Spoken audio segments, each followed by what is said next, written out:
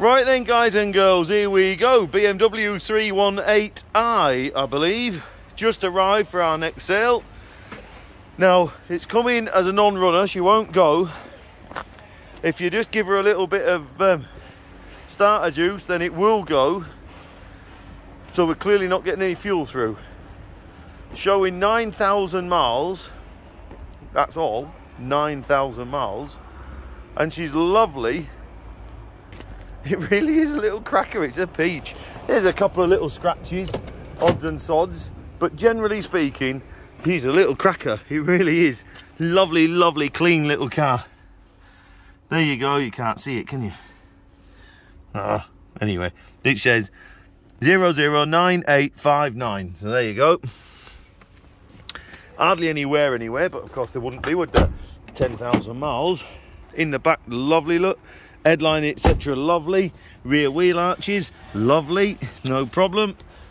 Paint finish, generally lovely. Lovely, lovely, lovely.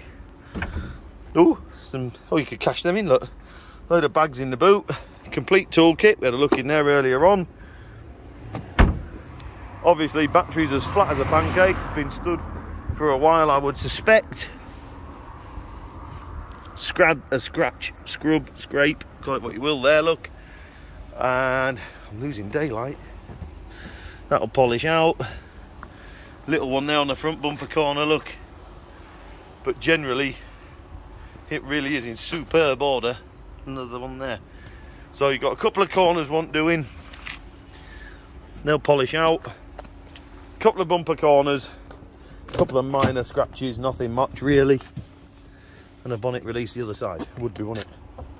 Under the bonnet is lovely, as you will see in a minute. A very special old car, this.